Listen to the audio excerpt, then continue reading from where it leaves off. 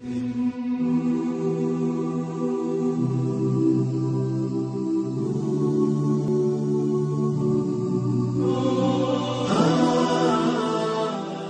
alhamdulillah, wassalatu wassalamu ala rasulillah, alhamdulillahi hamdan yuwafi ni'amahu wa yukafi'u mazidah, wa sallallahu ala sayyidina Muhammadin wa ala alihi wa sahbihi ajma'in.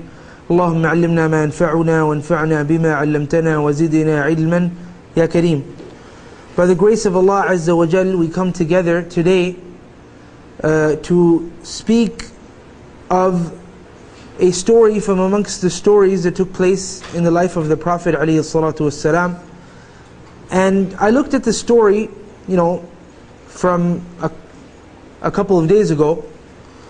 And as I was looking at the story, I was thinking, what exactly is it that I should title the lecture based on what can be deduced from the story? So, a lot of titles came to my mind. So what I decided to name the talk is, Just Made It. Now a lot of things probably come to your minds when you hear just made it.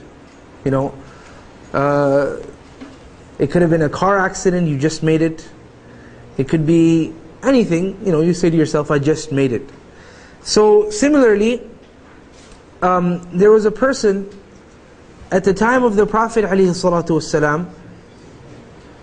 He was, of course, a young boy, young lad, and as the tradition goes in Al-Bukhari and Muslim, in Al-Bukhari, in the Kitab Al-Janaiz, it goes as such that there was a young boy, أَنَّ غُلَامًا مِنَ الْيَهُودِ, from amongst the Jews. He used to serve the Prophet ﷺ. So, the Prophet ﷺ, as we know, he had a number of servants. Anas ibn Malik radiallahu ta'ala anhu narrating this hadith, he was amongst the people that served the Prophet ﷺ. So it's something unique that amongst the servants of the Prophet ﷺ was Anas, and he's narrating this hadith about another servant of the Prophet ﷺ that used to be a Jew before. And by the way, when we say a servant of the Prophet ﷺ, we have to realize that what we mean is, he used to serve the Prophet ﷺ, yes, but the Prophet ﷺ was greater in manner and greater in conduct than for him to, cause people to have difficulty in their life, even if it were to be a servant from amongst his own servants. To an extent that Anas radiallahu ta'ala anhu, explaining this point, he says, I went out, to a battle with the Prophet ﷺ, or a travel with the Prophet ﷺ. So he found that the Prophet ﷺ was serving him more than him serving the Prophet ﷺ. This is the prophetic character. Though it's a servant, ﷺ, he himself is serving Anas more so than who? Anas to the Prophet ﷺ. So, don't get me wrong when we say servant, as in, you have glasses of milk or glasses of water being poured in front of him, and this happening and that occurring. No, it used to be some basic tasks that the Prophet ﷺ would at times, allot to these individuals, so that they can have this honor of being able to serve the greatest human being and the greatest creature ever created and ever brought onto the land. Now this young man, Ghulam, from amongst the Jews, he became sick, he's young. So the Prophet ﷺ, he came to this young man to visit him. Of course, it's a sunnah to visit the sick. And the Prophet ﷺ, he began to call this young man to Islam. And as he was sitting there calling this young man, of course the young man now, you're looking at a person that has dealt closely with the prophetic character. You're looking at a person that knows the ins and the outs of this beautiful persona, this chosen persona by Allah Azza wa Jalla. You're looking at a person that knows the details of the Prophet ﷺ's life. Now, on his deathbed, he's being called to Islam, so you can imagine what exactly is occurring inside of his heart. And so for that reason, he looked, this young man, Yahudi, the Jews, rarely ever do they convert to Islam. Over here, this is a Jewish lad or Jewish young man. He looks at his father, almost to ask his father, is it okay if I convert, type of thing. Because the Prophet ﷺ is calling him to Islam. So the father, he said, أطع أبا القاسم. أطع أبا القاسم. Follow the commandment of Abu al-Qasim, as in the Prophet ﷺ. This is the story that I was referring to, where I said just made it. So this young boy, right after he obeyed the commandment of the Prophet ﷺ and said, Ashhadu an la ilaha illallah. In certain narrations it says that he accepted Islam. Other narrations explicitly mention the fact that he said, Ashhadu an la ilaha illallah wa ashhadu anna Muhammadan Rasulullah sallallahu alayhi wasallam.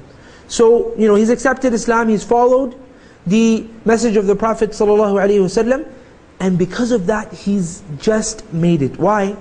Because after he accepted the commandment of the Prophet ﷺ, shortly after he passed away. And the Prophet ﷺ came walking out of the house and he said, Alhamdulillah alladhi anqadhahu bi min an-nar. All praise is due to Allah Azza wa Jal, the one who saved this lad from hellfire because of me. Now, I wanted you to understand the story and have a general picture of the story. And then I call you now to listen carefully as we look at the story point by point and derive benefit and lessons from this story point by point. So you have a general structure in mind now, so it'll be easier for you to follow along when I say, such and such occurred, and what I'm trying to get to, what's the point that we're trying to deduce. First point, the first point. Do you not see that Anas radiallahu ta'ala anhu, being a person that was a servant of the Prophet ﷺ, he's saying over here, أَنَّ غُلَامًا مِنَ الْيَهُودِ, a child from amongst the Yahud, a lad from amongst the Jews used to serve the Prophet ﷺ. Point number one, think about the fact that all of the Sahaba, with all of the Ansar there, with all of the Muhajirin there, would you not imagine that each and every one would fight for this status and this honor to be, encompassed by their own son? Would you not imagine such a thing?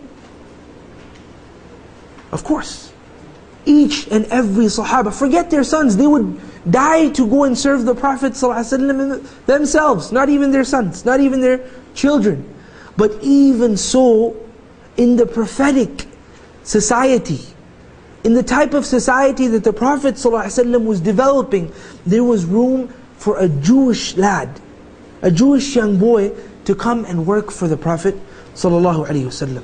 The point over here is that their society wasn't so enclosed that, to an extent that anyone that is away from Islam, there's no way that we can even bring him home, as we do maybe today in our societies.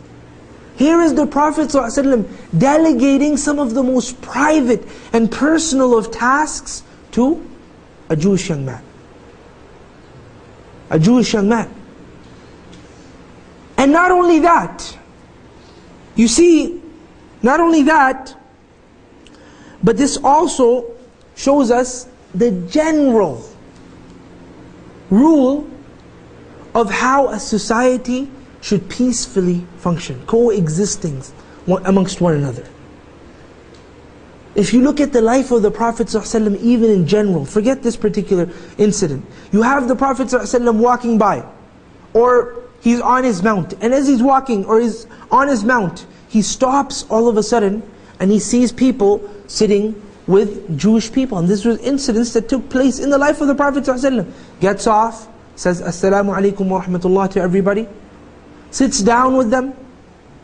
Now over here, in this particular scenario, Abdullah ibn Ubay is there, and you have other non-Muslims at that point that haven't accepted Islam, though afterwards they might have led up to become munafiqeen, but either way, at that point they haven't accepted Islam. The Prophet ﷺ comes walking, and he sits down in a meeting where there's non-Muslims sitting. And he sits, he converses, he talks, he recites onto them verses. He has a friendly conversation with him. Just the way that a society should run. You have the Prophet ﷺ opening his doors when a delegation from amongst the delegations of Yahud come. Imagine a house, if you've ever seen the house of the Prophet ﷺ, imagine a house of that size. And a delegation of people come, the Prophet ﷺ opens his door, and people walk in, non-Muslims.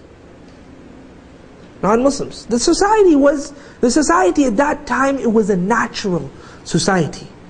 The Prophet ﷺ wasn't going out of his way to segregate between the Muslim and the non-Muslim. Yes, there were barriers, there were masajid that Muslims would regularly go to. Sometimes non-Muslims would also come in. But the type of life he was leading was a life of an individual that would, socialize with everybody. Because if he didn't socialize, what would happen? How would he then be able to pass the message on? Just as he did to this boy.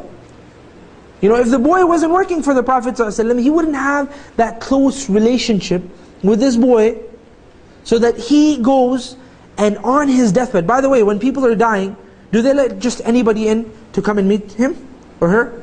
They usually let the closest of the closest.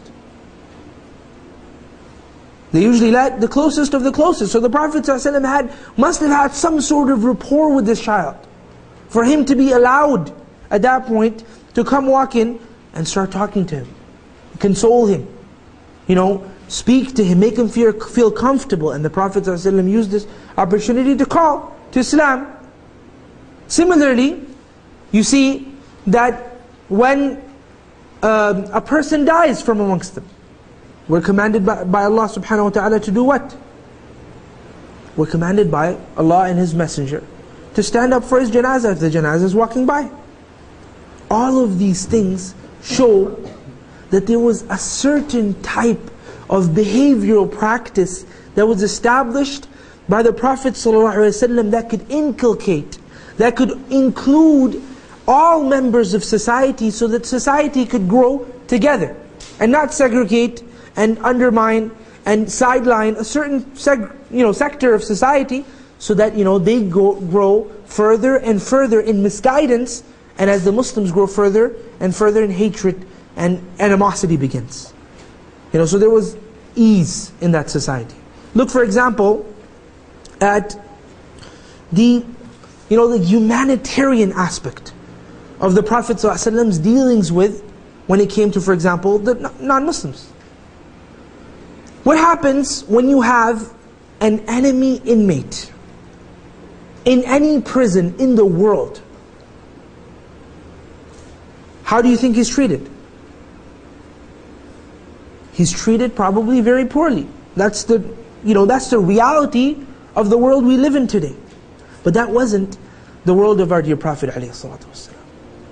When the Prophet ﷺ sent a battalion to go and look and explore the eastern part of Medina to make sure that everything is covered and everything is safe, and the Muslims and the non-Muslims alike living in Medina are protected at their homes, they found from Banu Hanifa, they found a man that was from amongst the leaders of Banu Hanifa, who was named Thumama ibn Uthal, radiyallahu ta'ala.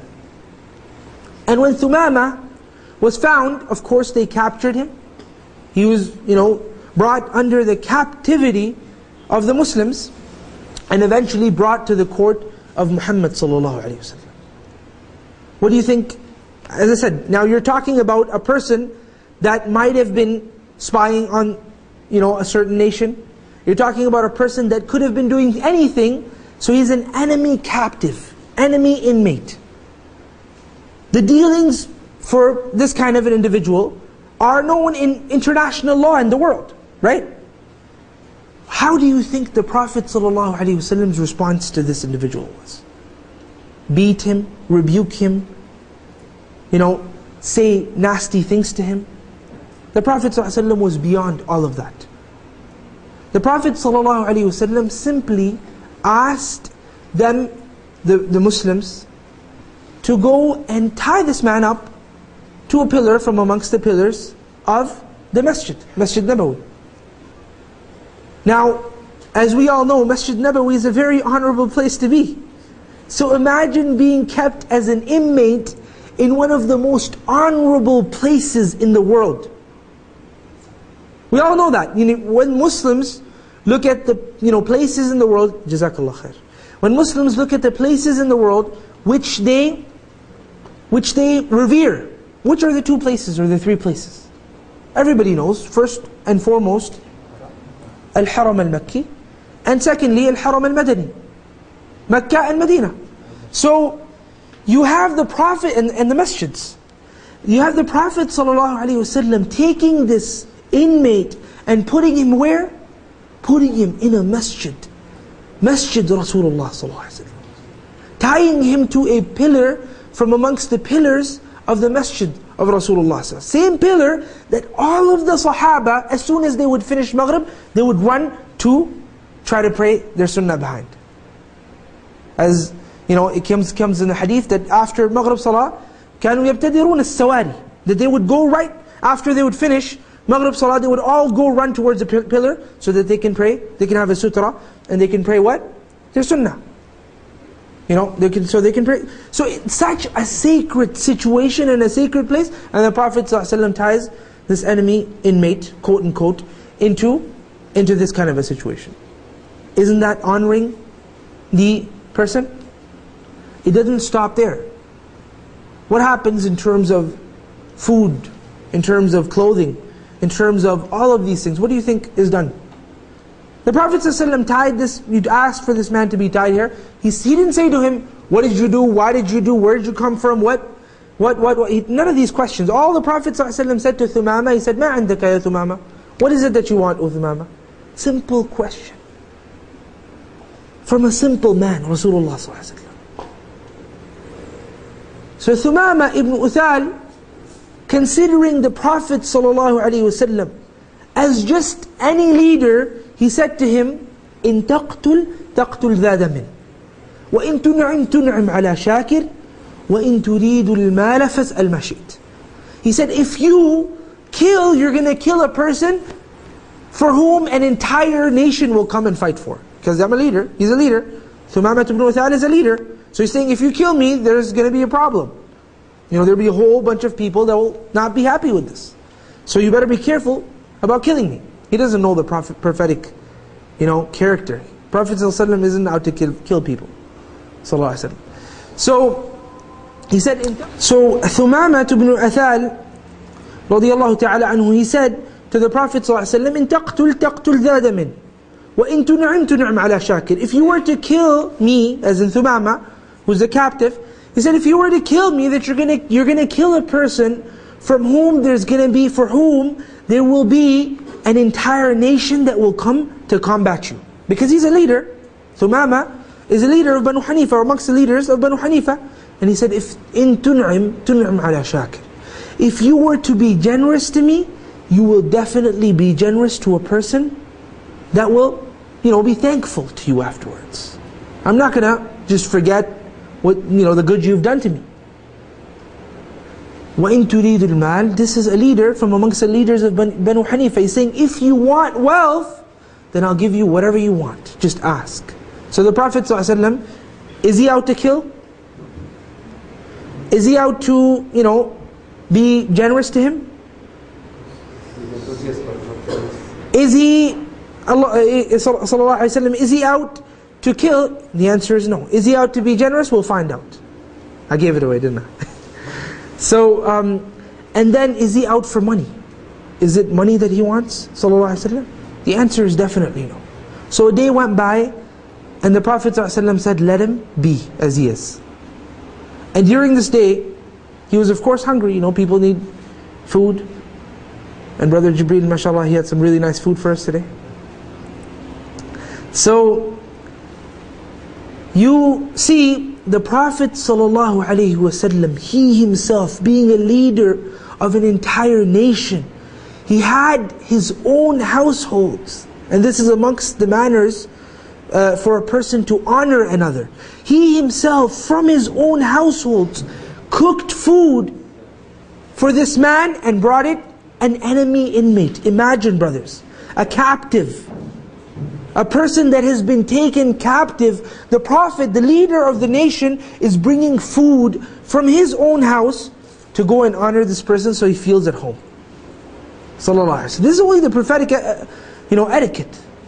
Nothing more. This is the mannerism of a prophet. One day goes by, another day goes by, the Prophet ﷺ comes back to him and says the same thing. He said, what is it that you want? He didn't say, why did you do this? What were you doing? Were you spying? Were you? He said, مَا عِنْدَكَ يَا ثُمَامَةَ. What was it that you wanted, O Thumama? Thumama realized through his dealings with the Prophet ﷺ in the previous day, and through looking at the prophetic school, the masjid of Rasulullah ﷺ, the way people would treat each other, the brotherhood that they had amongst each other, and the way they used to smile at one another, and just the beautiful atmosphere that was there, he realized, he's not going to kill me. Within one day, he realized, he's not going to kill me. So he said, he didn't say the first thing. He said, "In taqtul taqtul dha dam." He said, this guy is not out to kill me. He's too nice. He's bringing me food from his own house. He's not going to kill me. So he said, "In tun'im tun'im ala shakir." And that's all he said. He said, if you were to be generous, then you are going to be generous to a person that's going to be thankful for you afterwards. So the Prophet ﷺ, he said, let him be. Same thing same thing happened the next day. The Prophet ﷺ sent for food to be sent to Thumama from his own household. He was looking into the situation of Thumama very closely. Thumama is sitting in the masjid of Rasulullah ﷺ, listening to the recitation of Rasulullah ﷺ, looking at the behavior, the character of the ashab of Rasulullah ﷺ, the companions of Rasulullah ﷺ, learning and understanding the behavior of a true Muslim. And then the next day, the Prophet ﷺ comes back to him a third time now. And he said, what is it that you want, Thumama? So the Thumama, he didn't even reply. He said, I've already told you what I want. I want you to be generous to me. And if you be generous to me, then you'll find me thankful. You'll find me thankful. So what do you think the Prophet ﷺ did? He said, let him go. Khalas, this is what he wants. He wants us to be generous to him. Let him go. Thumama gets up, packs his bag, he walks out to a certain place to find a place where he can take a shower. Takes a shower and comes back to the Prophet ﷺ and he says to him, imagine within 3 days, listen to me brothers and sisters, within 3 days, he comes back to him. After 3 days of seeing the Prophet ﷺ with his companions, the companions, one another amongst them, looking at the madrasa of the Prophet ﷺ, the masjid of the Prophet ﷺ, 3 days changed the heart of an individual. He came back, he said, "Ashhadu an la ilaha illallah wa ashhadu anna Muhammadan Rasulullah." I bear witness that there is no God worthy of worship except Allah, and that Muhammad ﷺ is His messenger, and none other than that. And then he said to the Prophet ﷺ, he said, O Prophet of Allah, there was not a face on the face of the earth that was more detested in my mind, that was more despicable in my mind, that was more hated to me than your face, and by Allah today it is the most beloved of faces to me. And all of that happened because of the prophetic character, alayhi salatu wasalam. So he wasn't out to, distort society. He wasn't out to make, cause instability in society where a certain class of people, they get segregated, they get sidelined, they get put aside. No, the Prophet ﷺ had a certain way of dealing with Muslims, and he had a very, very positive way of dealing with non-Muslims as well. Alayhi salatu wassalam. And that's why you see, within 3 days, this man, he hates the Prophet ﷺ, and now he says, you're the most, he has a father, he has a mother, he has children, but even through all of those, he still loves the face of the Prophet ﷺ more. He loves the face of the Prophet ﷺ more. And the Arabs back in the days, rarely ever would they lie. So these are some of the things that you can see from the fact that the Prophet ﷺ went to this young man, young lad. And he was Yahudi. He was a Jew. And as we said, another situation where the Prophet ﷺ's prophetic mannerism towards non-Muslims shows and appears is when the Prophet ﷺ was walking. Now this shows the humanitarian concern of the Prophet ﷺ. And how it's not just about, we, us, I, me, myself and I. No. The Prophet ﷺ has a janazah walking by him. And as the janazah walks, the Prophet ﷺ stands up. Now the Sahaba, they do nothing but follow the Prophet ﷺ. As soon as the Prophet stood up, though they knew this is not a Muslim janazah, they all stood up as well. Subhanallah. As soon as they saw the Prophet ﷺ standing, they stood up as well. But then they thought maybe the Prophet ﷺ didn't know that it's a non-Muslim janazah. So should he really be standing for this non-Muslim janazah, non-Muslim funeral? So they said to the Prophet ﷺ, it's only a body of a Jew that passed away. So the Prophet ﷺ, what do you think he replied back? And said, he said to them, أَلَيْسَتْ نَفْسًا, is this not a soul? Is it not a human being that has died? Be it a Muslim, a kafir, a Jew, a Christian. Is it not a human being? This hadith, by the way, is in Bukhari. So the prophetic concern would extend even to non-Muslims. It wasn't just for the, he wouldn't stand just for a Muslim and then sit down for a non-Muslim. This was a humanitarian concern that the Prophet ﷺ had. Of course, there was a certain type of love that the Muslims attained from the Prophet ﷺ as his followers that non-Muslims will never attain. But that doesn't mean the Prophet ﷺ used to sideline. They were all his ummah. One was ummah of ijabah, those that answered his call. One was ummah that he wished for them to answer his call. One was ummah to da'wah, the ummah that he was calling. They were all from his nation. But what I mean, don't get me wrong, I don't mean they were all Muslims. I mean they were all from a nation that the Prophet ﷺ was sent to.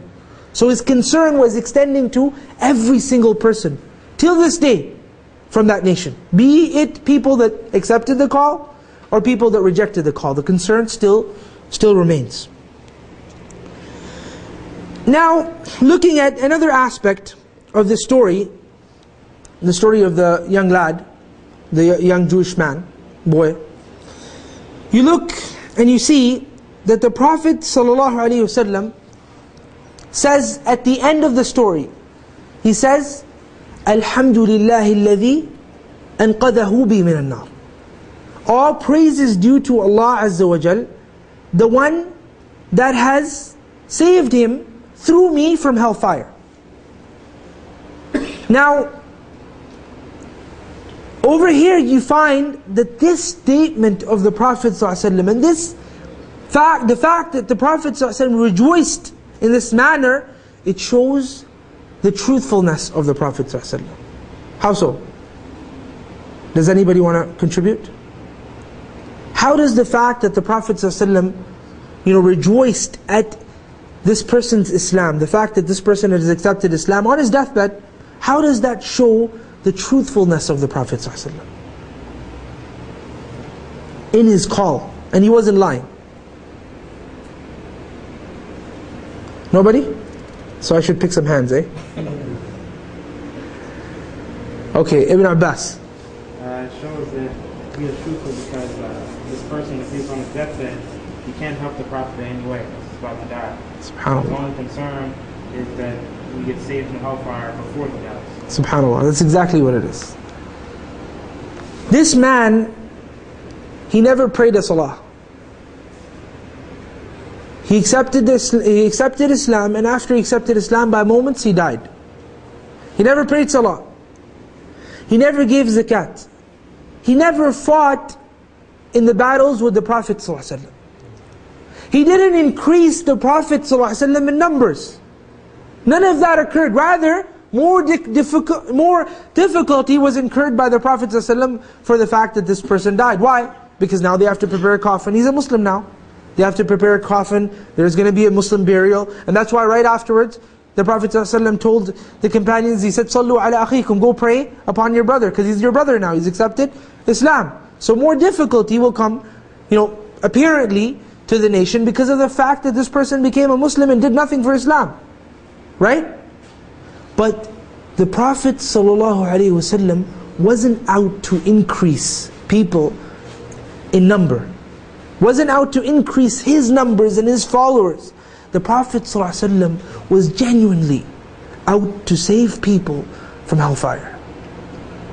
His mission, sole mission. I mean, imagine a person walks up to a man, he calls him to Allah Azza wa Jal, and right after that the man dies. And he's happy about that. He's doing it sincerely for Allah Azza wa Jal. He doesn't want the person to give him money. In fact, the only relation that the Prophet ﷺ had with this man also died. Also finished. Along with the fact that he died. The Prophet ﷺ was served by this young boy. He was a servant of the Prophet ﷺ. The Prophet ﷺ used to benefit from this boy. But he was more happy that he died, but died a Muslim, than the fact that he used to benefit from it. So even the only benefit that the Prophet ﷺ was receiving in this lifetime, in the hereafter, it's a different story, from this man, had finished. But the Prophet ﷺ still rejoiced. And this shows that his da'wah was true. It was built on truth, nothing more.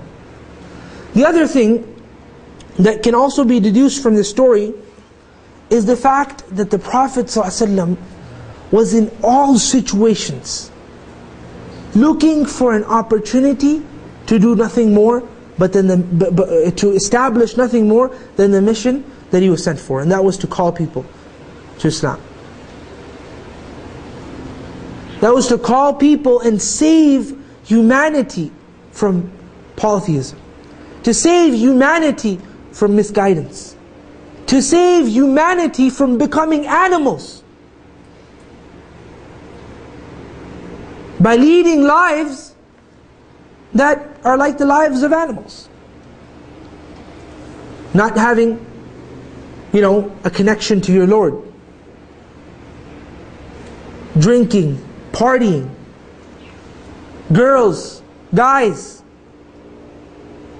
This is the type of things, when you have, for example, they say, if you want to breed rabbits, you bring one rabbit, and you have 10 female rabbits, and you put one over there, and they start partying. Seriously, that's how they do it. These are animals. This is the behavior of an animal. The behavior of a human being is to be defined. Have a structure. Seriously, this is the reality of a human being. The Prophet ﷺ was sent to mankind to take them out of this animalistic, way that they had adopted. People were making tawaf around the Kaaba naked. The Prophet ﷺ came and taught them to clothe themselves. People were literally, in the past especially, as people weren't educated, and even today now, people started to take off their clothes now. And taking off clothes, by the way, is amongst the direct commandments of shaitan. And amongst the same things that shaitan wants. Why? How do you know? Look, dear brother, look, dear sister, at what Satan did to our fathers. Adam and Hawa. لِيُرِيَهُمَا سَوْآتِهِمَا. So that he may show both of them, Adam for Eve and Eve for Adam, so that he may show each and every one of them their private parts. What he wanted them to do was take off their clothes. So to take off your clothes is a satanic act. Or take off parts of your clothes is a satanic act. Prophet ﷺ was brought to take these people out of this behavior. Give them a structure in their lives. You like that, don't you? MashaAllah.